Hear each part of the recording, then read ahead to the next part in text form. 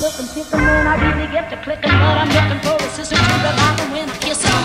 If you want some melody, just let me know. Hey guys, what is up? Joe here with another vlog, and today I am here in Cavite to do a food trip with Shara and the Clumsy Mountaineer. So let's go! The food squad and I are on a food adventure to try out a few of the restaurants around Imus and Kawit Cavite.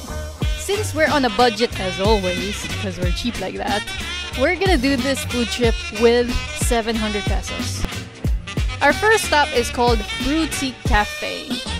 It features a fusion of a boutique and a cafe where you can shop for fashionable products and try out their food such as buffalo wings, onion rings, pizza, and my favorite, the raspberry frap. Their prices are very affordable and they even have student menus.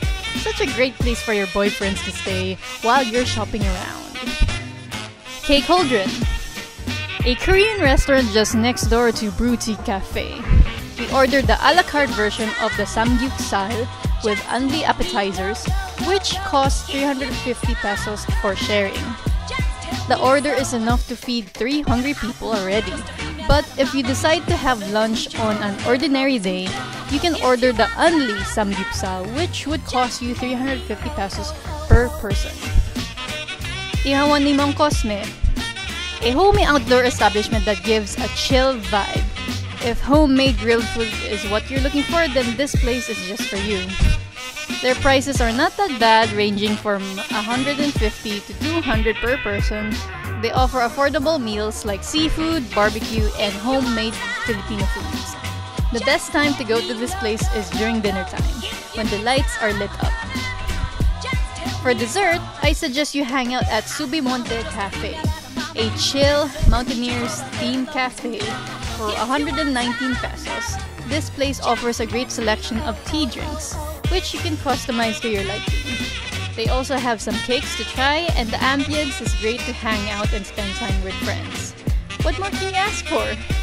After savoring these awesome restos around Imus and Kawit Cavite. So that is it, guys. That ends my vlog venture for today. If you want to learn more of the restaurants that I've been to in Cavite, I will put a link down in the description.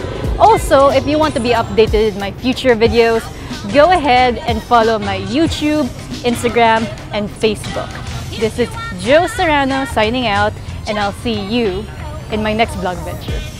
Peace, guys.